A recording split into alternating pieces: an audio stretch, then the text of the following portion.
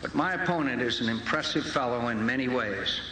Political opponents can have a little trouble seeing the best in each other. But I've had a few glimpses of this man at his best, and I admire his great skill, energy, and determination. It's not for nothing that he's inspired so many folks in his own party and beyond. Senator Obama talks about making history, and he's made quite a bit of it already. There was a time when the mere invitation of an African-American citizen to dine at the White House was taken as an outrage and an insult in many quarters. Today is a world away from the cruel and prideful bigotry of that time, and good riddance. I can't wish my opponent luck, but I do wish him well.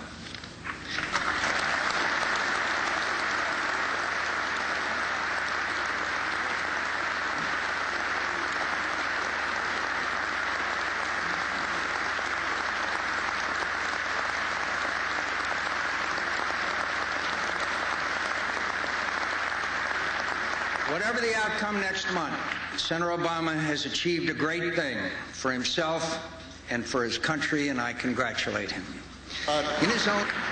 In all seriousness, I'm so glad that I could make it tonight, and I'm honored to be among such wonderful public servants. I want to especially say a word of thanks to Senator McCain.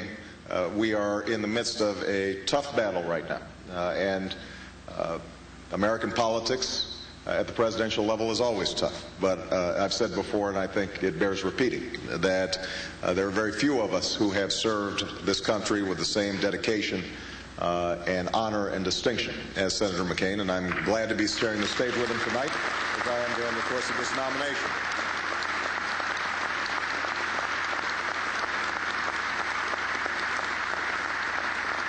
And before